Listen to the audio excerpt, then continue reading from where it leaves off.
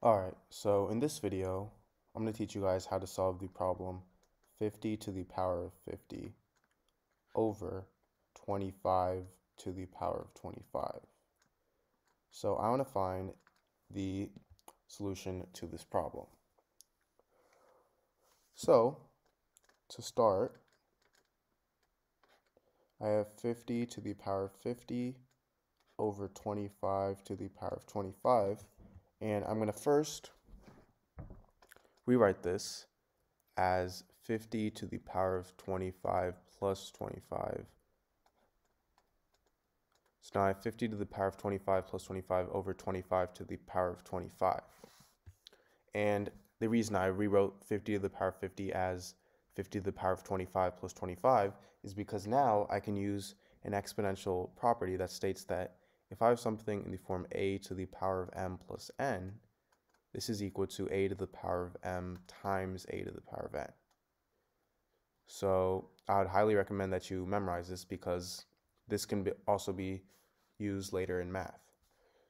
So 50 to the power of 25 plus 25 using this property turned into 50 to the power of 25 times 50 to the power of 25. And I still have this over 25 to the power of 25.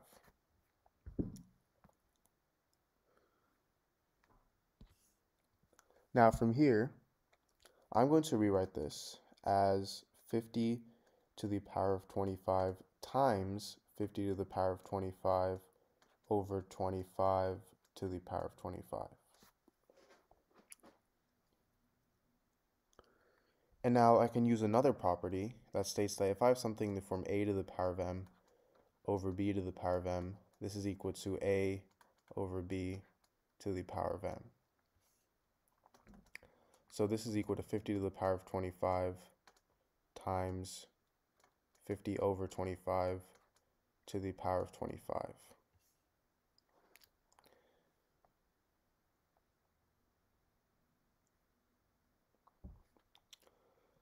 Now, this turns into 50 to the power of 25 times, well, 50 divided by 25 is 2, so times 2 to the power of 25. Now, another property I can use, and which will be the final property of this video, is that if I have something in the form a to the power of m times b to the power of m, this is equal to a times b to the power of m. So you are basically just factoring out the exponent. So in this case, I have 50 to the power of 25 times 25 to the power of, times 2 to the power of 25. And this can be rewritten as 50 times 2 to the power of 25. Now 50 times 2 is 100. So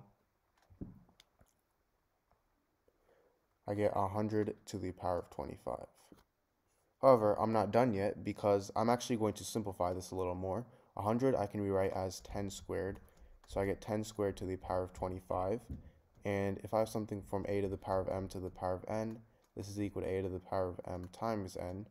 So 10 to the power of 2 to the power of 25 is going to equal 10 to the power of 2 times 25, which is equal to 10 to the power of 50. So 10 to the power of 50 is my answer to this problem. Please make sure to leave a like and subscribe. Also, please share this to your friends if you find this interesting. Thank you. Alright, so in this problem, I have 2 to the power of 18 minus 1. So, to solve this problem, for my solution, I'm going to first start by rewriting my problem. So I have 2 to the power of 18 minus 1. And let's first ignore the minus 1 here and just focus on this 2 to the power of 18. So 2 to the power of 18, this is the same thing as 2 to the power of 9 times 2. So I just wrote 18 as 9 times 2. And now an important property of exponents is that if I have something in the form a to the power of m times n, this is equal to a to the power of m to the power of n.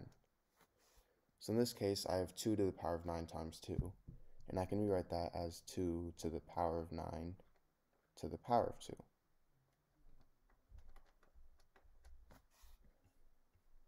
So,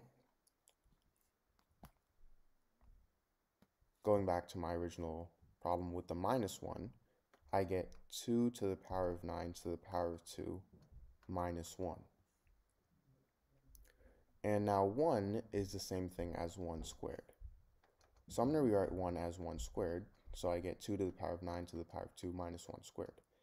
And the reason I did that was because now I can use this property. A squared minus b squared is equal to a plus b times a minus b. So I have 2 to the power of 9 squared minus 1 squared. So a is 2 to the power of 9, and b is 1.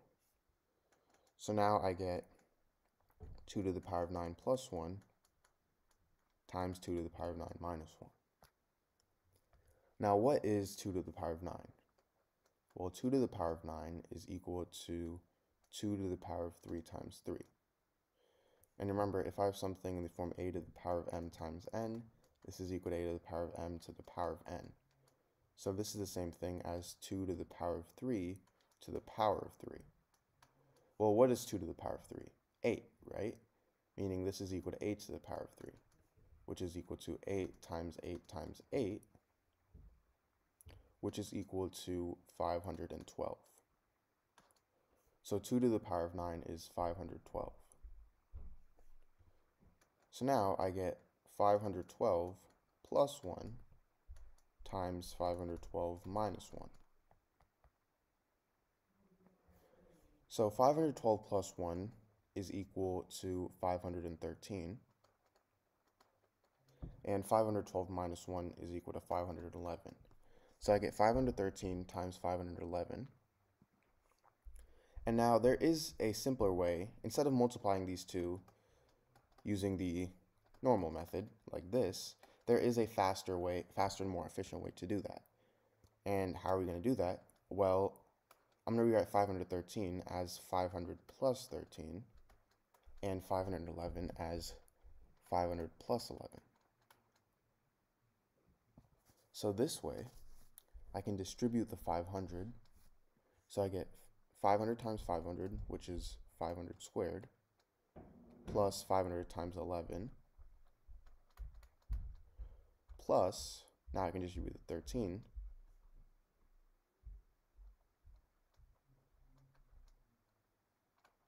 times 500, plus 13 times 11. Now, it's much easier to solve this. 500 squared is 250,000.